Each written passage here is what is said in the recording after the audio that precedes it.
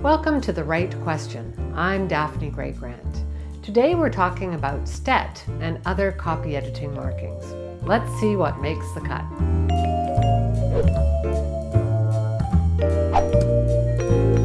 Today I'm answering a question from Fran Gerb in New York. Here's the question. Hello, Daphne. This is Fran, an avid reader of your column.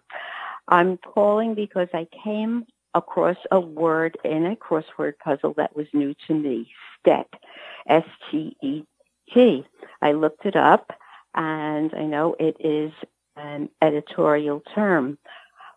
I could not find the word STET used in a sentence, so I can't get a full grasp of it without that. I was wondering if you use this term frequently in your editing. Thank you so much. Thanks for the question, Fran. I love the arcane bits of knowledge I picked up during my 15-year career in the newspaper business, and I really appreciate your giving me the opportunity to show them off. I'm not surprised you had a hard time figuring out the meaning of this term. It's an unusual one. I learned the basics of copy editing when I was really young, working at my family's weekly newspaper business. The word STET, used during copy editing or proofreading, tells people to ignore or disregard previous markings on the page. The etymology of the word is pretty straightforward though. It comes from the Latin stet, meaning let it stand. Notice how the part where the STET applies also has little dots underneath it. Do you see how the editor has written in red ink all over this paragraph?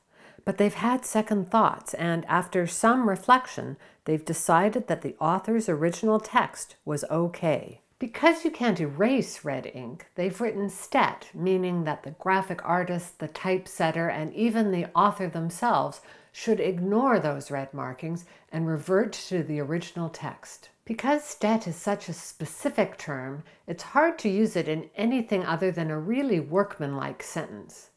But because you've asked, write the word STET on the proof to show that the alteration should be ignored. As I mentioned before, STET certainly falls on the arcane end of the English lexicon, and there are a few other obscure symbols that are also used in copy editing. I always enjoyed the swoop of the delete showing that some text should be removed, but I found the line through a capital letter showing it was meant to be lowercase to be a bit counterintuitive.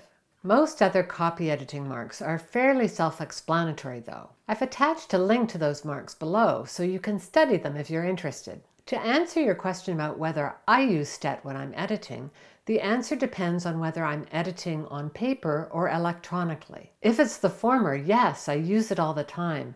It's easy for my pen to get ahead of my brain, and the word STET saves me from that. But when I'm editing electronically, I don't ever need to use it. The undo function is fantastically useful and a whole lot easier. Finally, while we're on the subject of copy editing, let me wrap up with a pithy comment from Mark Twain.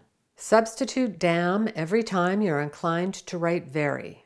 Your editor will delete it and the writing will be just as it should be.